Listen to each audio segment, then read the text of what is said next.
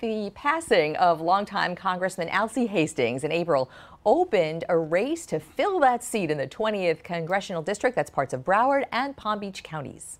11 Democrats and 2 Republicans are running, and early voting sites in Broward and Palm Beach counties are open right now. Local 10 News reporter Trent Kelly is at one of those voting sites in Fort Lauderdale. Trent, good morning. Got any business there? Any voters? Yeah, Michael and Glenna, no doubt a very crowded ballot for this special election. The polls, though, not so crowded. In fact, if you take a look behind me, you can see in the couple of hours that we've been here at this particular early voting location, you can literally count the number of voters we've seen on one hand. In addition to this being an off-year election, this is also the first one to be held since the governor signed that new election bill, SB 90, into law, and it's already causing some confusion, especially when it comes to voting by mail. A slow start to early voting in Broward County today. This was the scene outside the African American Research Library near Fort Lauderdale, where poll workers far outnumbered any voters. On the ballot is the choice to fill the congressional seat once held by the late Alcee Hastings. The special election becoming the first since the state passed a new controversial election law under the guise of improving election security. Now, in order to vote by mail, the new law requires either a Florida driver's license number, a state ID number, or the last 4 digits of a social security number. As a result, Pompano Beach realtor Larry Wallenstein says he got this letter from the supervisor of elections telling him he could not vote. There's absolutely no reason that they have to collect all of this data. You need to go check. Broward election supervisor Joe Scott says he's just obeying the new law, even if he doesn't agree with it. He's now sending out more than 73,000 letters to Broward voters, warning them their voter information is incomplete. I'm certainly not in favor of the new obstacles that are being put between the voter and the ballot box, but this is the law of the land.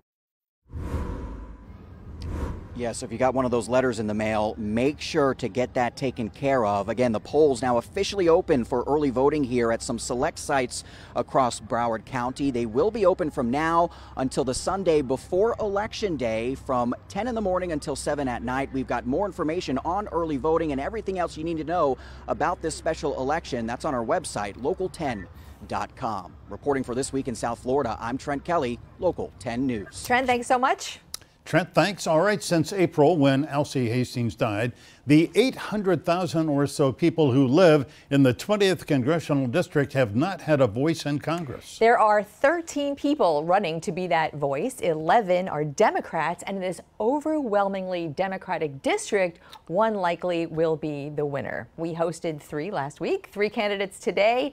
Again, and all of them today are current state lawmakers. State Representative Bobby DuBose of Fort Lauderdale, State Representative Omari Hardy of West Palm Beach, and State Senator Perry Thurston of Fort Lauderdale. And all had to resign their elected state positions when they became candidates for Congress. And it is really great to have all 3 of you with us today. Hello, everyone. Hey, hi, how are you? Welcome. We are so glad you are here. Bobby DuBose, let me begin with you. I'll kind of go through some issues that may not take a long time, but let's begin with reproductive rights. Are you in support of the Roe versus Wade decision? And are you concerned that the Supreme Court is going to hear both the Texas case and the Mississippi case in the next few days? The answer would be yes. I am supportive of Roe v. Wade. I'm supportive of a woman's right to choose what's best for her. I'm really concerned at this new law and the fact that it's something that's being introduced in Florida. I think that we have to take extreme measures to protect a woman's right. I don't think that a man should have the right to tell a woman what to do and that we should stay out of a woman's business. It's just that simple for me. Yeah. Omari Hardy, ask you to weigh in on that. What is your position on the Roe decision? I support Roe versus Wade, but I also support the additional rulings that have come from the Supreme Court since then, which provide women additional protection, saying that states can't place undue burdens on their ability to exercise this right. And that is also at stake in these upcoming Supreme Court cases and the decisions that will follow. And I am very concerned that this court, which was stacked by President Trump with partisan ideologues. Remember, there are 2 Supreme Court justices who sit in seats that were stolen, not just from President Obama, but also from President Joe Biden.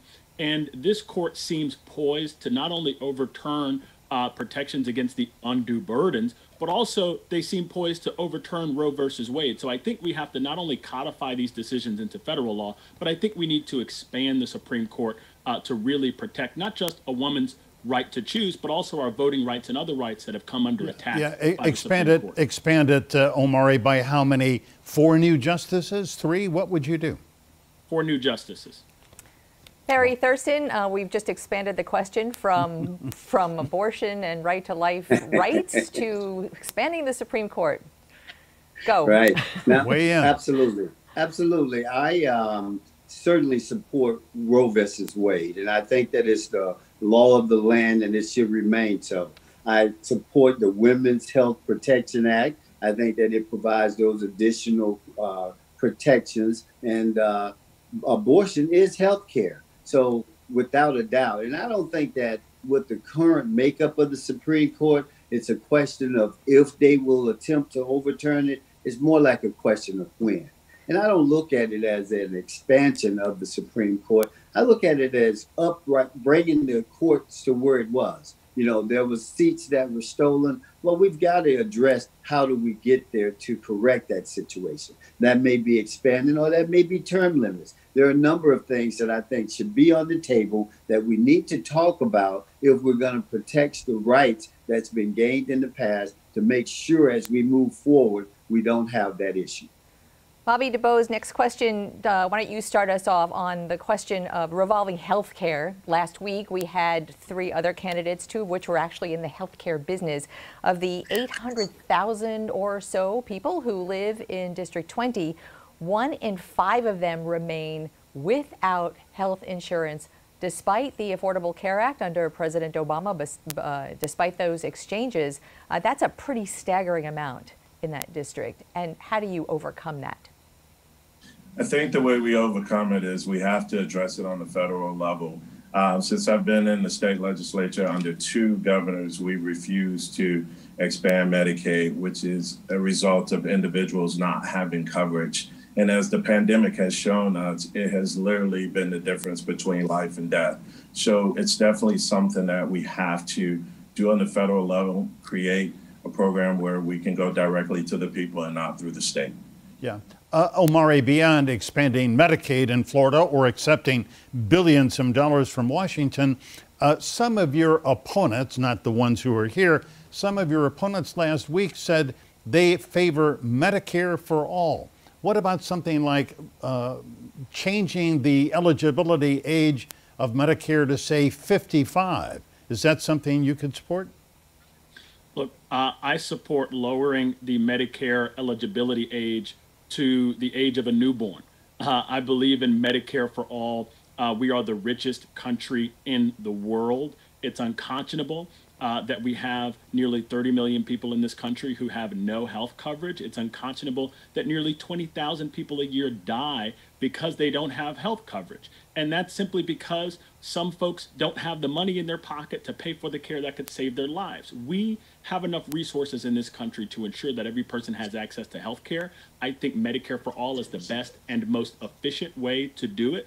They say that it would cost about $30 trillion over 10 years, which is about $3 trillion a year. But guess what? We spend $3.8 trillion a year on health care right now. So in reality, it would save the country about $800 billion a year. But we just have to be okay with getting insurance companies and their profits out of the way. And that's why I believe in Medicare for all. Perry, Thurston, do you believe in Medicare for all? What's your position on that? I believe, and thank you, Glenna, I believe in Medicare for all who want it. Those people who are happy with their policies, I think we should find a way to make sure that they can keep the health care that they have. That's the problem that we had before. It's not always a zero-sum game. And what I think is this, when it's easy to say those things, but it's a different thing to fight for. So what I'd say is this, We should have expanded and accepted $50 billion that we turned down. I was a leader in the House at the time. And quite frankly, you may remember as the leader, I shut down the House and my team to make sure that the state and the leadership understood that this was that important to us. So I think that certainly Medicare for all who wants it, and certainly if you have a policy, if you like it through your business, you should be able to keep it. You know, I think we have some other serious issues to get to with you gentlemen. So let's go ahead and take a kind of an early break here. When we come back, I want to ask each of you about the U.S. relationship with Israel, BDS, and the Iron Dome. So stay with us. We'll be back in just a minute.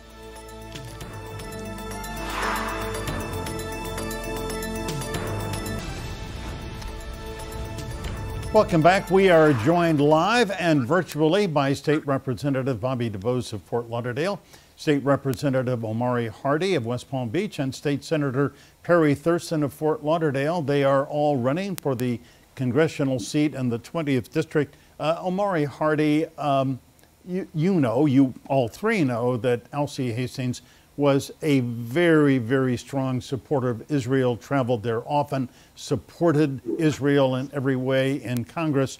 Omari Hardy, you told me in an interview recently that if you had been a member of Congress when the vote came up on $1 billion additional dollars for the Iron Dome anti-missile system, you would have voted against it. Why would you?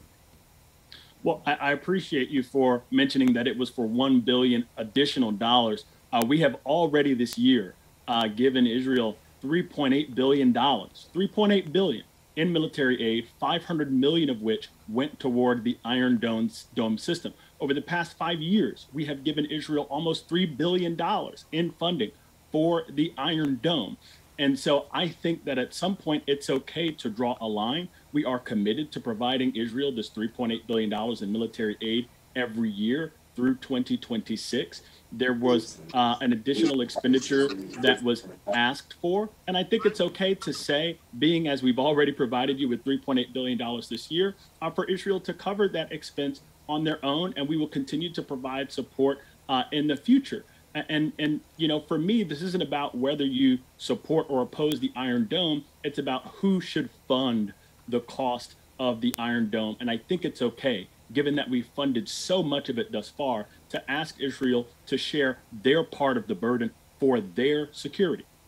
I want to take it up. We have so little time, so many people, and apologies for that, but I want to ask a question relative to Alcee Hastings on behalf of voters, because here's Vox Pop. Here's what we're hearing. Alcee Hastings won 15 terms in this district. He had tenure. He had seniority, something that no one in this seat is going to have. But he also had something else, a charisma, something intangible, and we are hearing from voters. Literally, they want to know who's the next Alcee Hastings. Perry Thurston, kick us off. What can you tell voters about that? Well, I think that the voters should know that Democrats from Jacksonville to Key West have elected me as their leader in the House, in the Senate, and the Florida Legislative Black Caucus. I'm ready to fill the shoes of Alcee Hastings. I know those are big shoes to fill. But, you know, I met Alcee when I was in law school, and he was a federal district judge. I think they should look at what leadership looks like in the Florida legislature where we serve. And what they should also look to is the men and women of the AFL-CIO who've endorsed me, and the teachers union. You see, working people make up this district. Educators are the one that make up this district. When they had an opportunity to evaluate all of these clients, they selected me as that person, and I'll provide that leadership void that's in existence, and not just by Alcee, but others. Yeah. Bobby DuBose, you, in fact, are a co-leader of the Florida House of Representatives, or you were before you resigned to run for this office. How would you fill Alcee's very big shoes? Thank you for the question. I am still the leader in the Florida House. And honestly, I don't think collectively that we all could fill Congressman Alcee Hastings' shoes. My desire is to hopefully one day grow into them.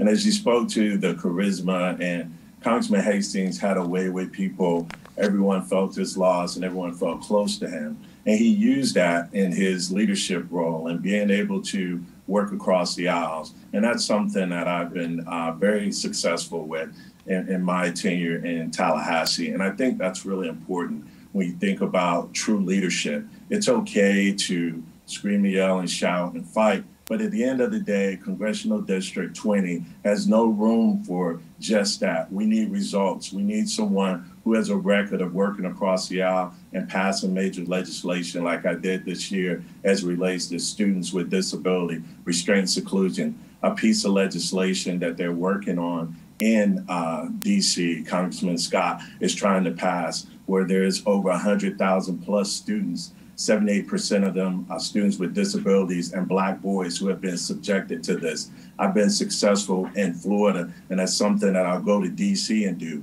And I think that is something that the congressman is known for, really being able to work across the aisle and be effective. Let's give a chance for Omari Hardy to answer that question as well. Well, I appreciate that. Look, the thing that most people appreciate about Representative Hastings was that he was a fighter for our community. He was an unapologetic advocate for the people in the district. And I think that I fit that mold, not out of a desire to be like Alcee, but just because that is who I am. That is who I have been since the day I became a public servant, serving first at the local level, fighting for poor and working class folks in the city of Lake Worth Beach, and also fighting for poor and working class folks and people of color and women in the Florida House of Representatives. And so I think that's important that we elect someone who is going to stand up on behalf of this community, because we are in such a unique historical moment. I mean, it wasn't 9 months ago that we had an insurrection at the Capitol, and now we have states controlled by Republicans all across the country who are attacking the last 60 years of progress. They're rolling back the clock on voting rights, on women's reproductive rights here in the state of Florida. They're attacking our First Amendment right to go out into the street and protest and to affirm that Black lives matter. I think that we should elect someone who understands what the stakes are, who understands that we are fighting for our democracy, and who is then going to act like it. I have good relationships with folks on the other side of the aisle, but I have to tell you, it's hard to be friends with folks who are trying to disenfranchise your constituents. And so, for my part, I'm not ashamed of the fact that sometimes Republicans and I get into it, because we're getting into it over things that really matter. Yeah, Omari, I'm going to have to jump in here. I beg your pardon. Want to thank all three of you. Good luck with your campaigns. Next week, we will hear from 3 more of the candidates who are running in the 20th Congressional District.